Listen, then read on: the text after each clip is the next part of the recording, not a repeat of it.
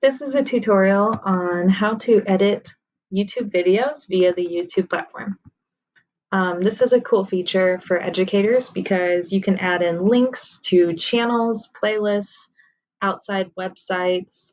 You can add in polls for your students to take, lots of different things to make viewing your YouTube video a more interactive experience for them. And you can also change the title and description, making it more clear for them to understand what they're about to be seeing.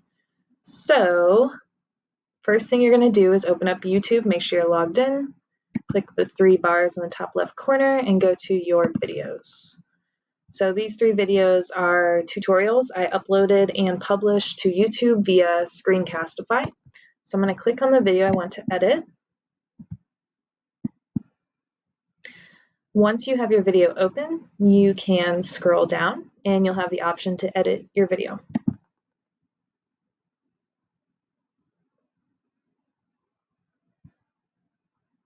Sometimes it takes a moment to load.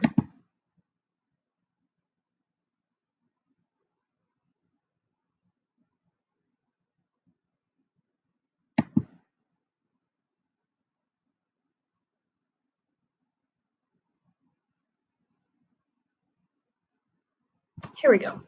So the first options you will have are to change the title or the description. So the title and description I have here were automatically uploaded from Screencastify when I published my video. So I'm going to keep the title because it's really clear and concise for the viewers of my video. I'm going to change the description to tutorial of how to create a Google tour via the Google tool, Google Tour Builder. So once you have your description done, you can scroll down and change the thumbnail. So like it says, thumbnail is a picture that shows what's in your video. So when your students or viewers are looking at the videos in your channel, the picture will tell them which video they're looking at. So I'm going to click this first thumbnail that's already selected because it shows the opening page of Tour Builder, and that's what my video is about.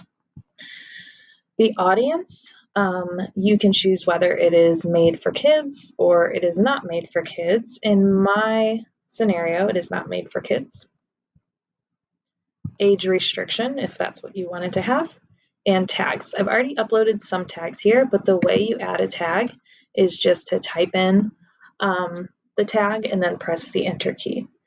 So another tag I could add is Google Tool Tutorial. That way, if anyone's looking at Google Tool Tutorials, this will show up in that tag search. And I pressed enter. So I'm going to scroll back up to the other side here. Up here you have the video thumbnail preview, and you can look at your video. There's your link. Here you can change the visibility from public unlisted, which means only people who have the link can view it, or private. You can also schedule a time and date when your video will become public. So it'll become private before publishing this time. So I'm going to go ahead and just make mine public. Press done. You can also add your video to a playlist.